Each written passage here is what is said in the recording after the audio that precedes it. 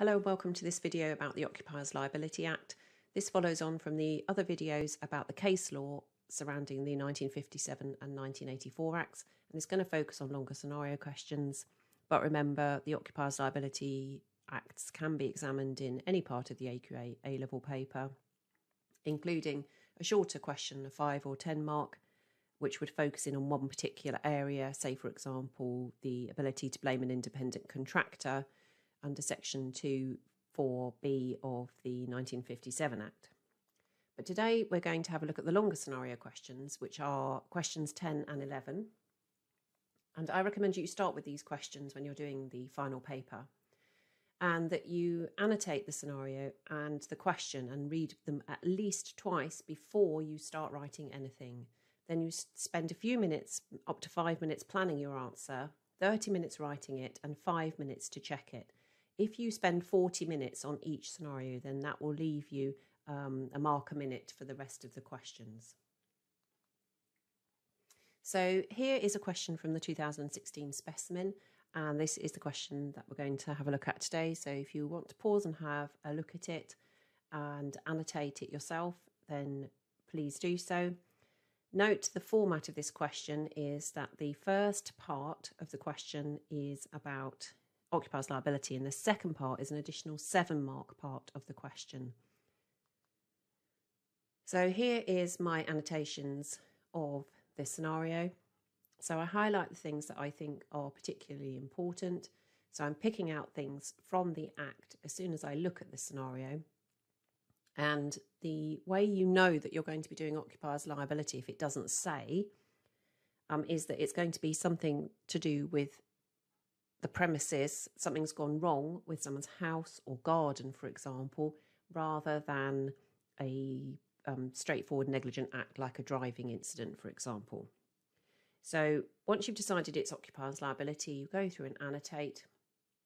And this one, you will see I've picked out some of the preliminary issues, like who is the occupier, what are the premises, is there a trespasser, noted the age of the trespasser, looked at things like warning signs and discouragements and the state of the premises, and noted that there is another visitor who seems to be a lawful visitor who's potentially also an expert, and that the thin skull rule is going to come in at the end.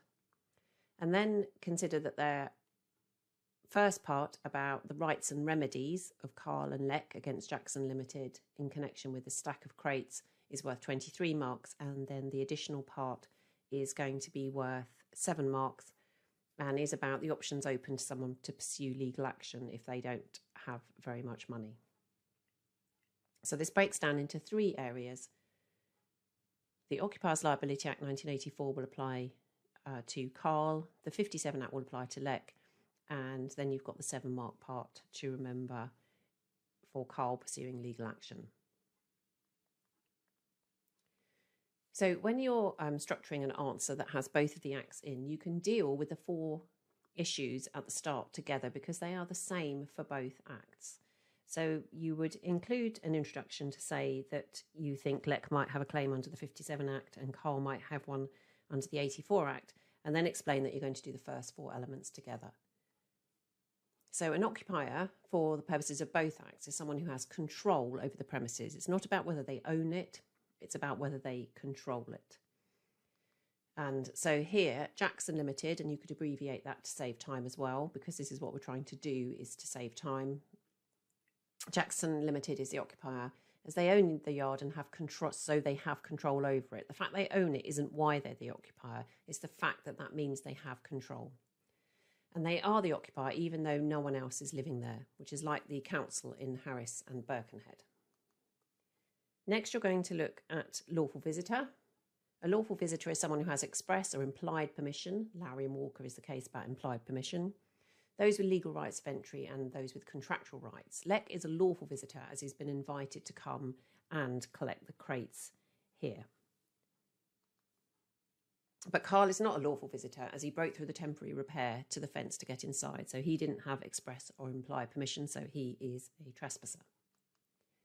The third issue to deal with is what are the premises, And they are defined as any fixed or movable structure, including a vessel, vehicle or aircraft. And here the premises are the warehouse and yard, including the crates. And then lastly, the damage has to be caused by the state of the premises. And that's the same for both acts. But there's a difference here because Carl is messing around and jumping on the crates. So arguably there's nothing actually wrong with them. And it's similar to the fire escape in Keown and Coventry. And Carl has arguably not been hurt due to the state of the premises.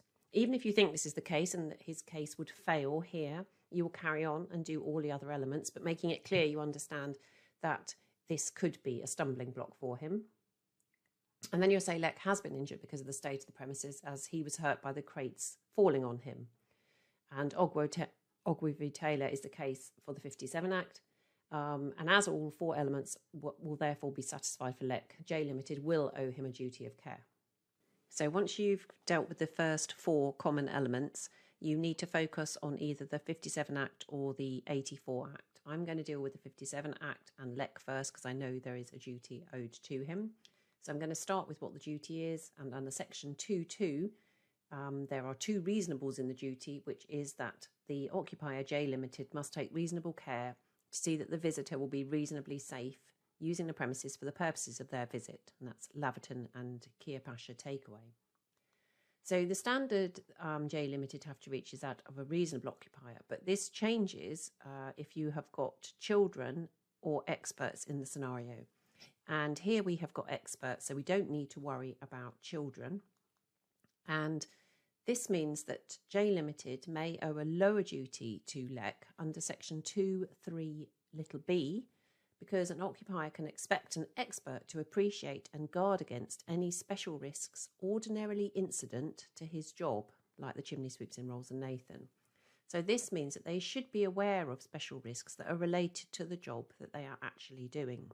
And you can tell that you've got an expert in your scenario if they come in to do a job and they are hurt whilst they are doing it, because the occupier should expect them to know better, really. So here, Lek could be considered to be an expert, as he is a driver for a road haulage company, and this sort of pile of crates becoming unstable is a risk that he would expect when collecting them. So this may mean that J Limited is not liable to Lek. So the next part is to think about whether you need to do any risk factors or causation. Here I would suggest you need to mention the thin skull rule, but you could omit the other parts and it would not harm your answer. You have to be careful when you're doing the risk factors. So if you do them, you need to be careful. You don't say, oh yes, harm is likely and could be serious, without thinking about it. Because here, actually, if there is an expert involved, harm is not likely if you employ an expert to collect the crates, and arguably any harm would not be expected to be serious. So they wouldn't be in breach of their lower duty here.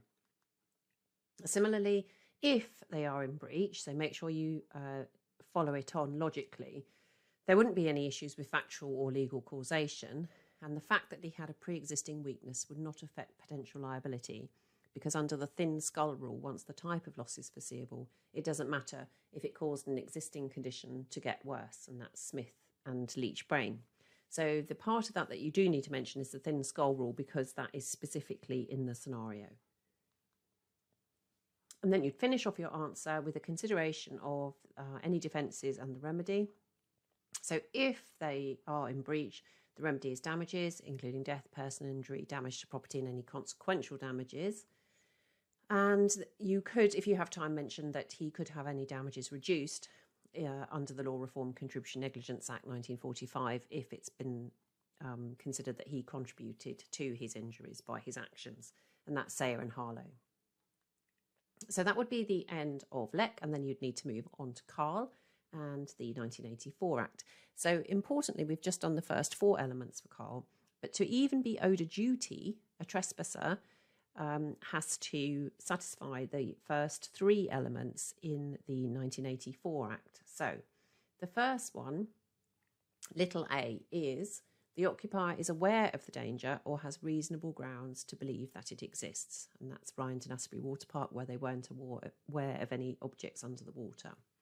So here, J Limited is aware of danger generally in an industrial yard because they've put up a sign saying danger, but it's unclear whether they believe the stack of crates in particular were dangerous. As to little b, the occupier knows or has reasonable grounds to believe that a trespasser is in the vicinity of the danger. Here they do have reasonable grounds to believe a trespasser could be in the vicinity of the danger, as a section of the fence has recently been vandalised and youths had come in and damaged property. So they were on notice. That means they knew, like the train surfing in Scott and associated ports. If you felt that they weren't aware and had no reason to believe that anyone had come in, then you could use the case of Swain here. And little c asks whether it's reasonable to expect the occupier to offer some protection to the trespasser. And this is Tomlinson and Congleton Council.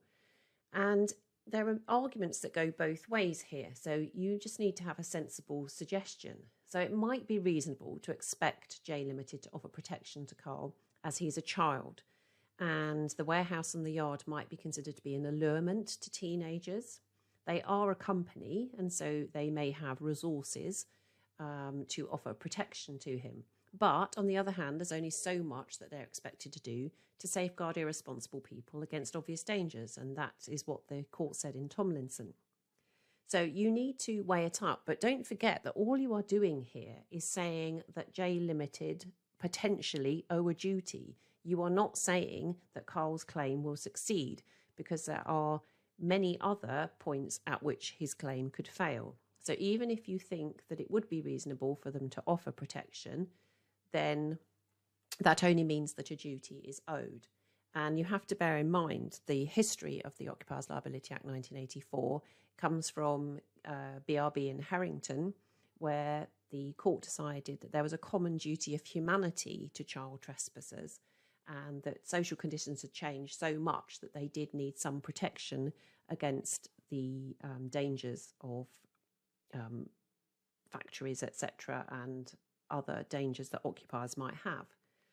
So decide whether you think there is a duty and whether those three elements, section 1(3), A, B and C, are satisfied. And then whatever you say next has to conform with that. So if there is a duty, so if you've said you weren't sure, then if there is a duty, then under section 1(4), it is to take such care as is reasonable in the circumstances of the case to see that the trespasser does not suffer injury on the premises by reason of the danger concerned. So you're taking reasonable care to see they don't suffer injury. And that is a lower duty than under the 57 Act. And not only is it a lower duty, so even if there is a duty, which is hard to prove because there are 7 elements, it's a lower duty, and then it can be discharged relatively easily under section 1(5) by giving a warning or discouraging the trespasser. So here they had fenced the yard and placed a warning sign outside, although it was just a general danger sign.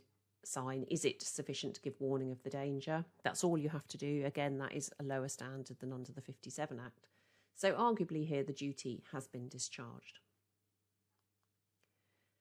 Lastly, you need to consider the remedy, if any, and any defences, because here, even if you decide that there is potentially a duty that has been breached, and that there's no discouragement, then the defence would be that Carl either contributed to his damages and could have them reduced, or more likely the full defence, which would be a better defence to argue for J Limited, that he consented by willingly accepting a risk, like the trespasser in Ratcliffe and McConnell.